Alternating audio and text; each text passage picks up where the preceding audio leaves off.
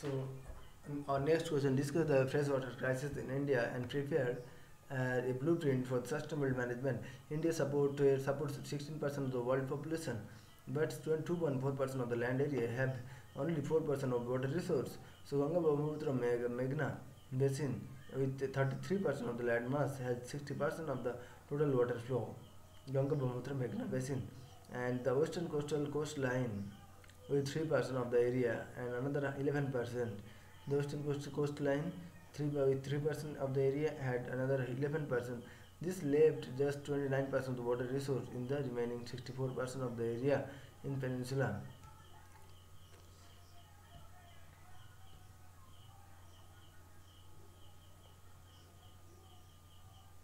After two successive dry years to 330 million people in India, around a quarter of the population are facing acute water shortage.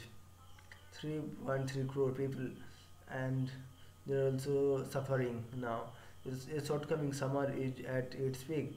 Destitute farmers are committing suicide and tanks are running dry. And officials in Madhya Pradesh in central India have deployed armed guards to protect the fast depleting reservoir. Blueprint for sustainable management, minimizing water wastage and increasing water crisis, recycling, afforestation and reforestation of lands.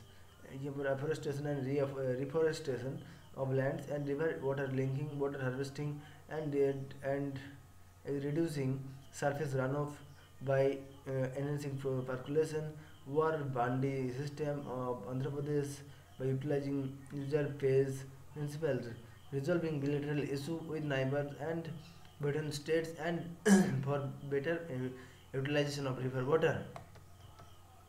So here in the map you can see in the water crisis region, Jharkhand, Chhattisgarh is the mostly affected scarcity region, and Andhra Pradesh, here Telangana is the most, and here Kerala and so Karnataka and Mumbai.